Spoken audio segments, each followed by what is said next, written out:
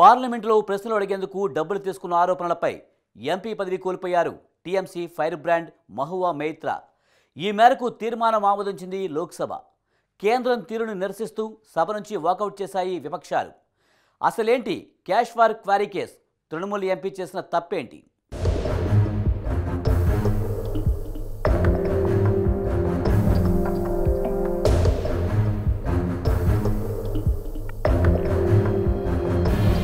Parliament సమావేశాల్లో కొంతకాలంగా మహువా మొయిత్రా పేరు మార్మోగిపోతోంది. తృణమూల్ కాంగ్రెస్ పార్టీ తరపున ఆమె ఎంపీగా వ్యవహరిస్తున్నారు. పార్టీ సిద్ధాంతాలకు తగినట్లుగానే బీజేపీకి బద్ద వ్యతిరేకిగా ఆమె పేరు తెచ్చుకున్నారు. ఇదే కోవలో వ్యవహరిస్తూ పార్లమెంటు వేదికగా ఎన్డీఏ ప్రభుత్వం మీద విరుచుకుపడుతుండేవారు.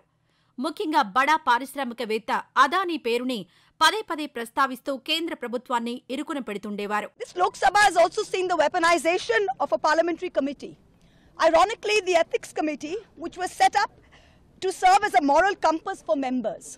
Instead, it has been abused egregiously today to do exactly what it was never meant to do, which is to bulldoze the opposition and become another weapon to talk us into submission. This committee and this report has broken every rule in the book. The committee is punishing me for engaging in a practice that is routine, accepted and encouraged in the House. The findings are based solely on the written testimonies of two private citizens whose versions contradict each other in material terms, none of whom I was allowed to cross-examine. One of the two private citizens is my estranged partner who, with malified intention, masqueraded as a common citizen in front of the committee. The two testimonies have been used to hang me. They are at polar opposites to each other. Parliament పదవీ కాలం కొద్ది నెలల్లో ముగిసిపోతుంది. అయినప్పటికీ మహువా మొయిత్రా మీద ఆరోపణల వ్యవహారాన్ని parliament సచివాలయం వర్గాలు ముందుకు జరిపాయి. దీనిని బట్టి మహువా మొయిత్రా బీజేపీ ప్రభుత్వాన్ని ఎంత కలవరపెట్టిందో అర్థం చేసుకోవచ్చు అని అంటున్నారు. అందుచేతనే మహువా మీద తలెత్తిన ఆరోపణల్ని వేగంగా పరుగులు తీయించారు అని చెబుతున్నారు. మహువా మొయిత్రా పార్లమెంట్లో ప్రశ్నలు అడగడానికి బయట నుంచి డబ్బు, కానుకలు తీసుకున్నారన్నది ఆమె మీద చేసిన ఆరోపణ.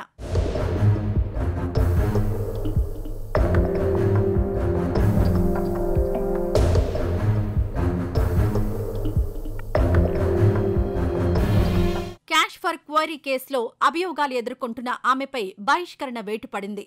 మహువా మొయిత్రా అనైతికంగా ప్రవర్తించారని, సభ ధిక్కరణకు పాల్పడ్డారని ఎథిక్స్ కమిటీ తీర్మానించినందున ఆమె ఎంపీగా కొనసాగడం తగదని స్పష్టం చేశారు speaker Om Birla. Mahua మొయిత్రాపై ethics committee నివేదికను లోక్సభలో ప్రవేశపెట్టారు panel chairman BJP MP Vinod Kumar Sonkar. చివరకు తృణమూల్ కాంగ్రెస్ నేత మహువా మొయిత్రా లోక్సభ సభ్యత్వం రద్దయింది.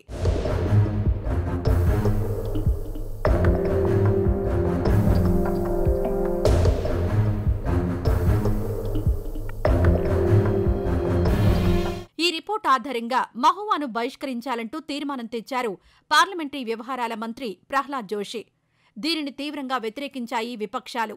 ఎథిక్స్ కమిటీ నివేదికను స్టడీ చేయడానికి సమయం ఇవ్వాలని, ఓటింగ్కు ముందు సభలో చర్చ జరపాలని డిమాండ్ చేశారు ఇండియా కూటమి ఎంపీలు.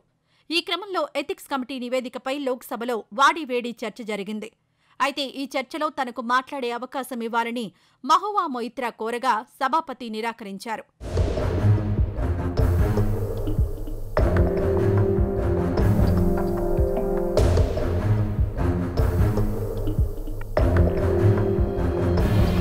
అరగంట చర్చ అనంతరం తీర్మానంపై లోక్సభలో ఓటింగ్ జరిగింది. మూజువాణి ఓటు ద్వారా ఎథిక్స్ కమిటీ నివేదికను సభ ఆమోదించింది. కేంద్రం తీరును నిరసిస్తూ ఓటింగ్ సమయంలో లోక్సభ నుంచి వాకౌట్ చేశారు ఇండియా కూటమి ఎంపీలు. పార్లమెంట్ ప్రాంగణంలోని గాంధీ విగ్రహం వద్ద నిరసన చేపట్టారు. లోక్సభ నుంచి బహిష్కరణను తీవ్రంగా వ్యతిరేకించారు మహువా మొయిత్రా. తనని అణగదొక్కేందుకు ఎథిక్స్ కమిటీని ఓ ఆయుధంగా వాడుకున్నారని మండిపడ్డారు. రేపు తన ఇంటికి సీబీఐని పంపి వేధిస్తారంటూ విరుచుకుపడ్డారు.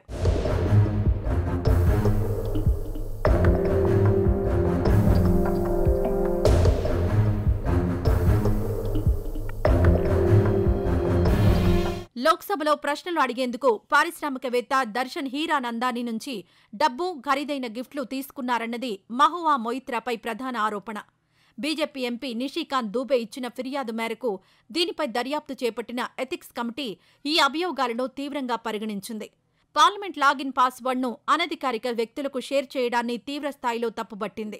ఇది దేశ భద్రతకే ప్రమాదకరమని పేర్కొంది.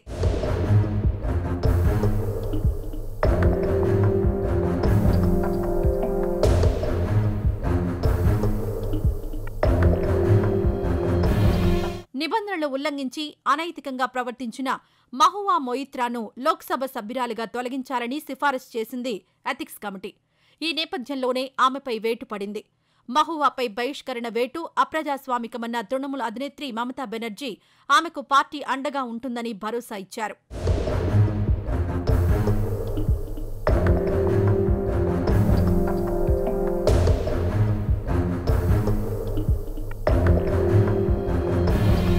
ఇవి వాటి ఇదండి సంగతి విశేషాలు.